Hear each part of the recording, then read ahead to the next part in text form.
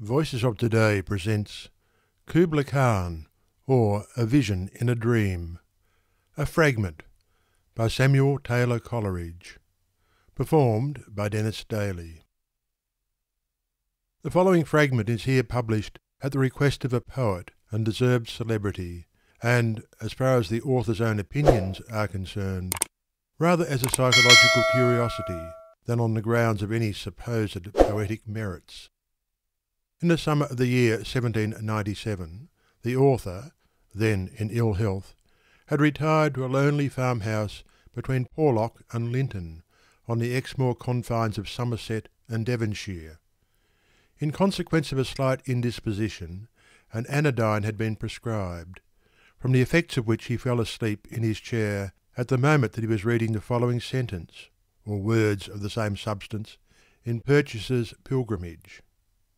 Here the Kubla Khan commanded a palace to be built, and a stately garden thereunto, and thus 10 miles of fertile ground were enclosed with a wall.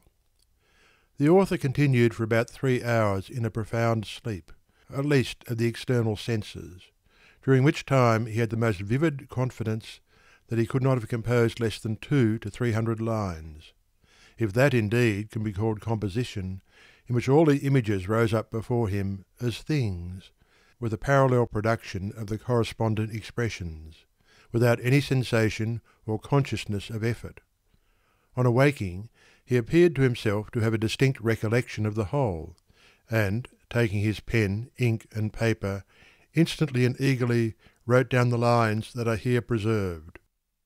At this moment he was unfortunately called out by a person on business from Porlock, and detained by him above an hour, and on his return to his room found, to his no small surprise and mortification, that though he still retained some vague and dim recollection of the general purport of the vision, yet, with the exception of some 8 or 10 scattered lines and images, all the rest had passed away like the images on the surface of a stream into which a stone has been cast. But, alas, without the after restoration of the latter. Then all the charm is broken, all that phantom world so fair vanishes, and 1,000 circlets spread, and each misshapes the other. Stay awhile, poor youth, who scarcely darest lift up thine eyes. The stream will soon renew its smoothness, soon the visions will return. And lo, he stays, and soon the fragments dim of lovely forms come trembling back, unite, and now once more the pool becomes a mirror.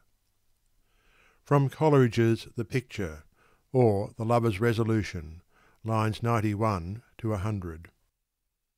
Yet from the still surviving recollections in his mind, the author, I shall sing a sweeter song today, but the tomorrow is yet to come. Kubla Khan.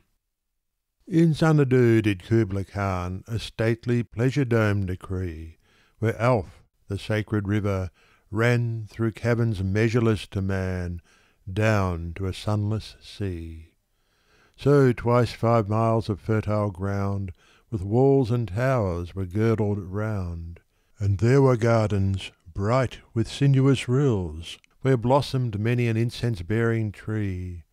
And here were forests, ancient as the hills, enfolding sunny spots of greenery. But oh, that deep romantic chasm which slanted down the green hill athwart a cedarn cover! A savage place! As holy and enchanted as e'er beneath a waning moon was haunted by woman wailing for her demon lover. And from this chasm, with ceaseless turmoil seething, as if this earth in fast thick pants were breathing, a mighty fountain momently was forced, amid whose swift half-intermitted burst huge fragments vaulted like rebounding hail, or chaffy grain beneath the thresher's flail. Amid these dancing rocks at once and ever it flung up momently the sacred river. 5 miles meandering with a mazy motion, through wood and dale the sacred river ran, then reached the caverns measureless to man, and sank in tumult to a lifeless ocean. And mid this tumult Kubla heard from far ancestral voices prophesying war.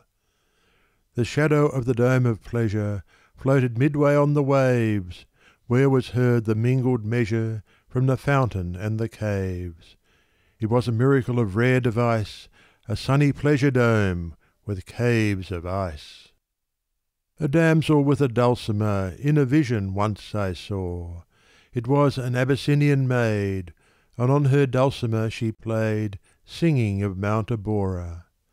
Could I revive within me her symphony and song, to such a deep delight 'twould win me, that with music loud and long I would build that dome in air, that sunny dome, those caves of ice, and all who heard should see them there, and all should cry, Beware, beware, his flashing eyes, his floating hair! Weave a circle round him thrice, and close your eyes with holy dread, for he on honey dew hath fed, and drunk the milk of paradise.